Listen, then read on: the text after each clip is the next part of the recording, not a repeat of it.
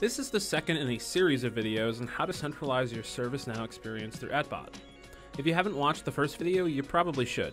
You can find a direct link in the description below. In this video, we're going to cover how to update and close a ticket in ServiceNow. Following this video, we'll explain how to incorporate Microsoft's Language Understanding Intelligent Service offering, also known as LUIS, to help with automated responses so your IT support desk answers fewer calls and spends more time on higher value tasks and projects. The prerequisites for this video are the same as the last one, so friendly reminder, if you haven't watched the first video, you probably want to. But if you forgot, you'll want service accounts to both ServiceNow and Microsoft Flow, and licenses for AtBot Enterprise for every user who will be accessing ServiceNow through AtBot. This AtBot skill is a little more complex than the last one, mainly because of some syntax requirements from ServiceNow. Basically, in this scenario, a user has a ticket that they want to close. They tell AtBot, AtBot requests the ticket number, AtBot queries ServiceNow, ServiceNow closes the ticket, and AtBot informs the user of a successful closure. ServiceNow's connection to Flow requires the ticket number be provided two ways though. So we have to introduce a couple variables into Flow. Don't worry, it's not very complex. Anytime you need to use input from a user across multiple steps, it's important to use a variable. You'll see why in a bit. The first variable is ticket ID, which is what I'm calling the ticket number when we first get it from the user. ServiceNow calls this field number in the first action we use, which is why you'll see that later during the demo. The second variable is system ID. We use a different action to make updates to the status of a ticket, and the fields in that action require a different variable. They call it system ID, and while that might make you think we're talking about the domain or tenant ID, it's actually the ticket's ID number in the system, hence system ID. So let's clarify this a bit. To make any updates to an open ticket, you first have to query that ticket. The ticket ID is used to query the ticket, but to make the changes, we have to use the system ID. So let's talk about how this query works. Once the user provides a ticket number to AtBot and Flow, Flow creates a variable and then queries ServiceNow. If the ticket number exists, ServiceNow provides Flow the ticket metadata. It's basically a call from Flow to get the information before Flow can do anything with it. That's the first action, and it uses the variable ticket ID. Once Flow has the metadata, the second action can only work with the system ID. So we provide that variable to ServiceNow to update the status of the ticket. System ID is required for any changes to a ticket, which is why we have to query first.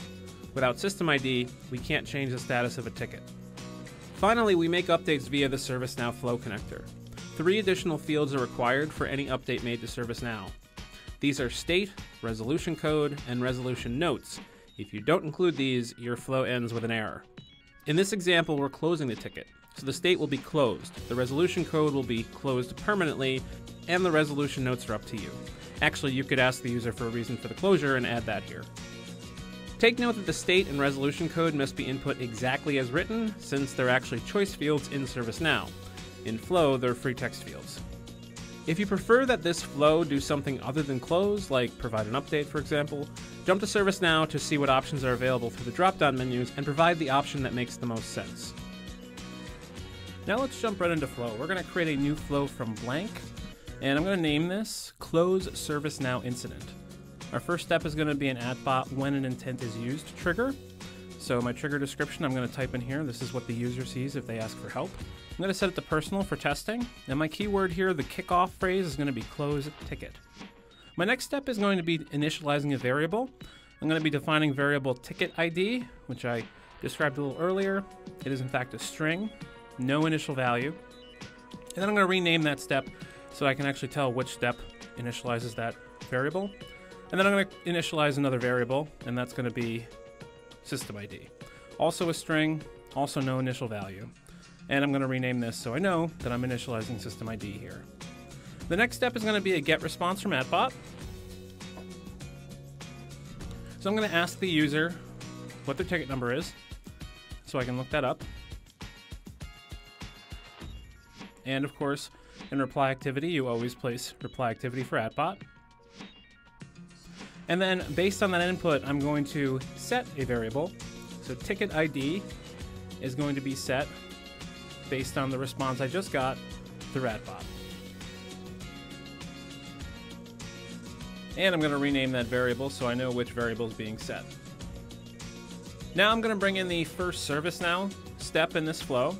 It's going to be a list records. This is essentially the query step that I talked about before. So first I'm going to identify this as an incident because that's the type of ticket that we're using in ServiceNow. And I'm going to type into the query box number equals ticket ID.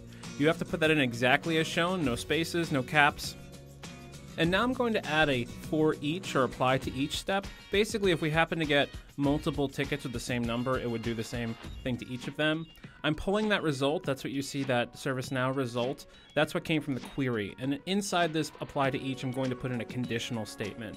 Basically, I want to say if the number of the ticket, that's that field you see on the left, is equal to the ticket ID, if they're equal, I want to get the system ID number and apply that to our variable system ID so that I can go back to ServiceNow and say, I have system ID. I now want to update the ticket associated with system ID. So here, if yes, I'm going to say system ID is equal to the sys_id field. And if no, I'm leaving it blank, but you could put an error reporting or anything else you'd like there. So now outside of the conditional and outside of the apply to each, I'm adding the update record step. And this is where I'm going to tell ServiceNow that I have an incident and I have this system ID that I need to update some fields associated with it.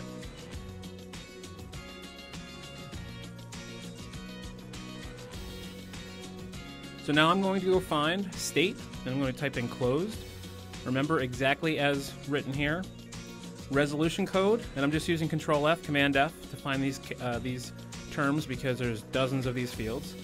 Resolution code is solved permanently, and resolution notes are really up to you. I'm putting in here closed by request of user, but you could even ask the user for a closure statement, and you could include that. Now we're going to add one last action, which is a send reply back to the user to let them know, hey, we appreciate it. We got your message and we close your ticket for you. I'm including the ticket ID inside this step so that the user knows which ticket was closed for them.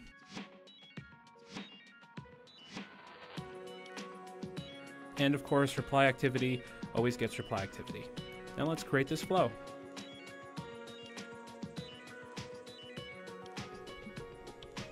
And if I jump back to my list of flows, you can see it's there now. Now I'm going to jump into Microsoft Teams and I'm going to type help to AtBot. I don't actually have to do this. I'm just showing you that the skill will show up under my personal skills because right now this is a personal skill, but you see closed ticket right there. Now I'm going to jump into ServiceNow. I'm going to grab a ticket number. This is actually the ticket that I used in the previous video, 295. So I'm going to ask AtBot to close the ticket. AtBot responds with the response that we pre-programmed.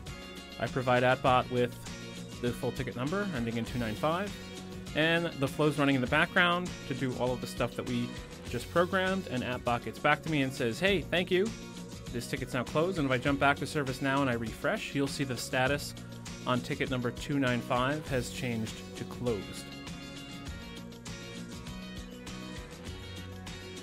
Now, if I want to see this in, say, a branded version of AtBot, all I have to do is open up the first step and change the trigger type from personal to shared, and it's going to now make this available to any AtBot, branded AtBots that I have. And if I jump over to the AtBot admin portal, go into the skill management shared skills, you can see that skill's now there. If I update which category this is in, we're going to use the IT services category, just like in the last video.